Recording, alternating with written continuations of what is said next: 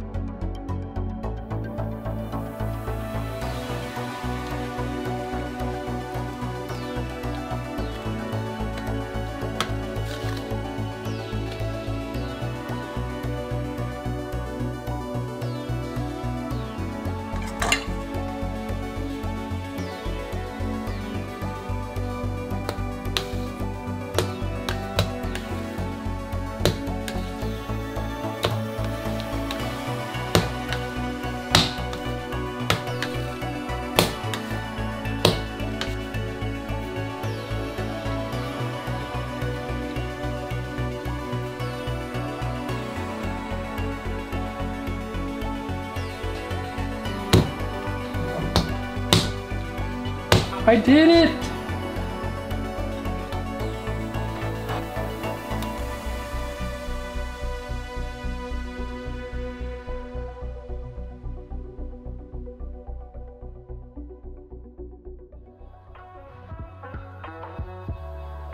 I was quite happy about this dough. It took a while and I almost quit halfway through, but it's over.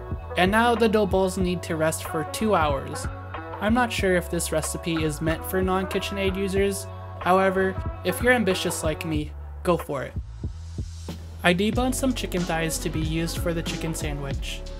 I marinated the chicken in a blend of garlic, ginger, 5-spice, baking soda, salt, white pepper, sake, soy sauce, cornstarch, orange juice for 1 hour. Later I got some oil, preheated on high, and coated the chicken in sweet potato flour. I allowed that to sit for another 15 minutes before frying.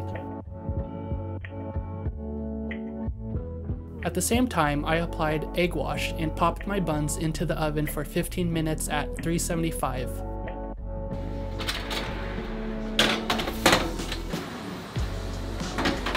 These buns turned out really well, and I think if I ever get a KitchenAid, I will definitely be making these a lot more. Once ready, I fried my chicken until golden brown, turning occasionally, and drained on a wire rack. The Taiwanese chicken seasoning is super easy: 5 spice powders, salt, and white pepper. Applied a liberal amount once the chicken was out of the oil, and bam! My Taiwanese fried chicken are done. I did not want the sandwich to be overly complicated, so we are going to go super simple. The toppings to the sandwich are super easy: Kewpie mayo, pickled jalapenos, fried Thai basil, green onions, and cilantro. And man, was this sandwich top quality. A tad spicy, but all the pieces of the sandwich worked harmoniously with one another to make a well-balanced sandwich. And I think to get better at cooking, you do need these little moments of defeat. This was a humbling experience, and I'm thankful for this. Thank you so much for watching this week's episode. If you got a kick at my stumbling failure, please be sure to leave a comment and consider subscribing. This has been Jonathan at Let's Try Kitchen. And as always, if you mess up in the kitchen, you can always begin again.